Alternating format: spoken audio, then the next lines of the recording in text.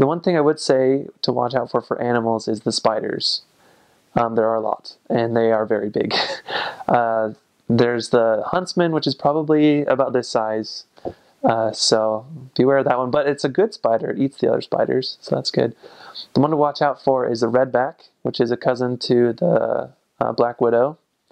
So watch out for that one. It likes to live in garden sheds and stuff. Also watch out for the Sydney funnel web. That one's really poisonous and can kill you. So it's one of the most poisonous spiders. So watch out for that. I think that's it.